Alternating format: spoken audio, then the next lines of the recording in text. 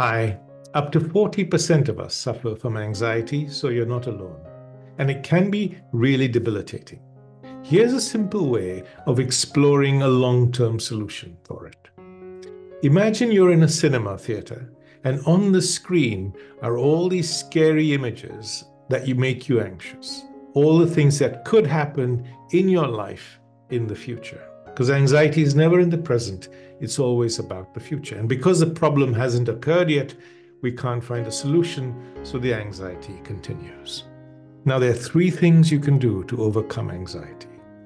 The first is to look at all those scary images and say, if I can accept whatever those images are showing, my anxiety can end straight away. So if I can accept that I might lose my job one day and I'll be fine, my anxiety can end immediately. Or if I can accept people I love in my life are going to leave me, either they're going to die or whatever, and I know that I'll be fine. It's part of the cycle of life. My anxiety can end. The second way is to realize you're in a cinema and those images may not be real. So if you ask yourself, how real are those images? What is the likelihood of those scary things happening? For example, planes falling out of the sky.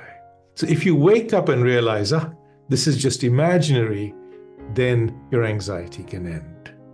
But the third way is to ask yourself, where are all those images coming from?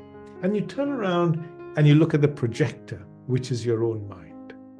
And you realize, it's my mind that's projecting all those scary images on the screen, which I believe to be true, and I'm getting frightened.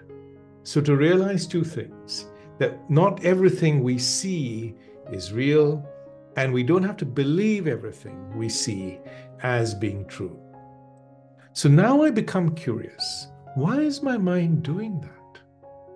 Why is it projecting all these scary images and making me feel anxious?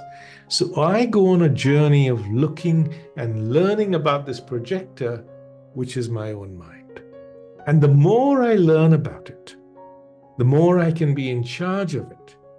And I can find that off switch and just switch it off.